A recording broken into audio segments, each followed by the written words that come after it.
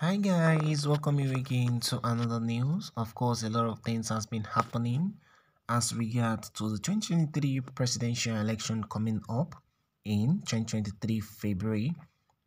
Now it has just been reported that DOYIN OKUPE, as we all know, is a campaign DG for the Labour Party. Now he has resigned as the campaign DG for Labour Party presidential candidate Peter Obi is no longer, in support, or he is no longer campaigning for Peter Obi. A lot of people might be wondering why has DOYIN chosen to back out in this campaign, processes. Well, we would like you to sit tight as we go into the full details of the news to see what is actually happening, what is playing out in this situation. According to what has been said, the Director General of the OBI campaign organization, DOYIN OKUPE, has stepped down from the position. He made this known in a terse letter addressed to Peter Obi, the Labour Party presidential candidate, on Tuesday. Dear Peter, you will recall that I briefed you yesterday about my personal travels in seeking justice and clearing my name using the Nigerian legal system to pursue same. I have invested too much in your campaign to allow my personal travels to become a source of distraction. In the circumstances, I have opted to step aside and plead that you appoint a new campaign DG who can continue the assignment with zero distractions. God bless you and family, he said in the letter. A federal high court in Abuja on Monday jailed OKUPE for 2 years with an option of fine. He was jailed for money laundering offenses. DOYIN was also a senior special assistant SSA on media to former President Goodluck Jonathan. Delivering the judgment on Monday, the judge Ijeoma Ojukwu held that Mr. OKUPE was guilty of contravening Section 16, subsection 1 and 2 of the Money Laundering Act for receiving cash payment without going through a bank in excess of the threshold statutory allowed. OKUPE was found guilty on a total of 26 counts from counts 34 to 59 of the charges.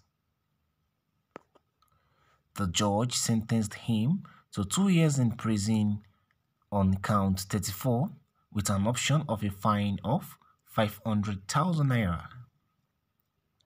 The court also sentenced him to 2 years imprisonment on counts 35 to 59 with an option of a fine of 500,000. The option of fine is to run consecutively on each count while the sentence is to run concurrently. The judge refrained from making any custodial order but said the convict is the property of the state. What is your take to this? What is your own reaction to this that has been said? Just like what I've said earlier, that a lot of things is happening as regard to the 2023 presidential election, and now it is about the Labour Party. The Director General of Campaign for the Labour Party, presidential candidates, Peter Obi, has just backed out. DOYIN OKUPE has stepped down because of distraction, he said, according to what we've heard. I have invested so much in your campaign that I will now allow distraction to take over everything. I'll rather step down, in a letter sent to Peter Obi. What is your take to this? A federal high court in Abuja on Monday jailed him for 2 years with an option of a fine. He was jailed for money laundering. What is your take to this? This that has happened has caused a lot of people, to start reacting and We would like you to sit tight as we go into the full, reaction of people and see what people have to say concerning this.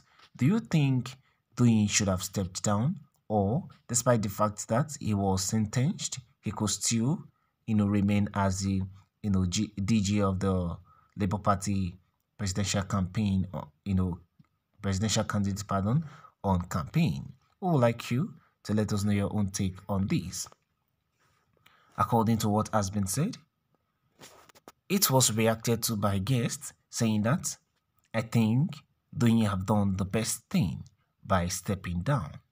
At least this will aid the presidential candidate of the Labour Party to be able to focus on his presidential ambition without distraction, and later, probably after victory, can later attend to this issue. That is a reaction from, guests saying that I think is the best thing to do, to just step down. And if Peter Obi probably wins the presidential election come 2023, something probably might be done. And that reaction from Aminu saying, a petty thief, says he wants to change Naira and end up in jail. One down. We have 199.999 millions to go. And that reaction from Aminu saying that all these people are all thieves. They said they want to change Naira and now they are ending up in jail. At least DOYIN has been arrested, he has been sentenced, one is down, and we have millions left to go. What is your take to this? A lot of people have been reacting as regard to this new Naira notes, the redesigned Naira notes. It has caused a lot of controversies among Nigerians. Some people say it is not pleasant to the eyes. Some people say it looks like a fake Naira note. And a lot of people are even scared of spending this, Naira notes, because a lot of people believed the fake will be more rampant than even the original. As we all know, even with the former one, we see fake ones, not to talk of this one that looks like fake. That is what a lot of people are saying. And some people are even saying that even if you spend this money to me, I won't collect it. This has caused a lot of things in Nigeria, and we just hope that in no time we'll get out of this and we'll have a better Nigeria, of which we have been longing for. The judgment given to the ex-convict was just a slap to his wrist, because he was given an option of ordinary 500,000. We know they give this kind of people easy pay, that money is not their problem. The money they stole from the government, you are now asking them to pay little. Another reaction from Father saying that this judgment is just like a slap to the wrist of DOYIN OKUPE, because he was given another option of ordinary 500,000 naira fine. What is your take to this? A lot of people believe that DOYIN should be, or probably should have been arrested, pardon, a long time before now. And now that he has finally been arrested, he was given another option of 500,000 naira fine, of which is not supposed to be.